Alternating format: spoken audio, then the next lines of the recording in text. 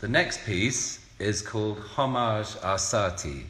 Again, written by my late father, Andrew Jackman.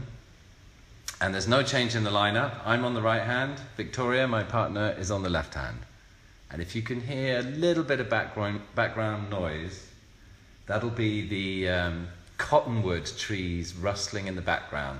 Because as mentioned on the previous recording, we're playing this in the middle of the Joshua tree, so you'll have to excuse the accompaniment of wind swaying in the trees, which I'm sure my father would not have objected to.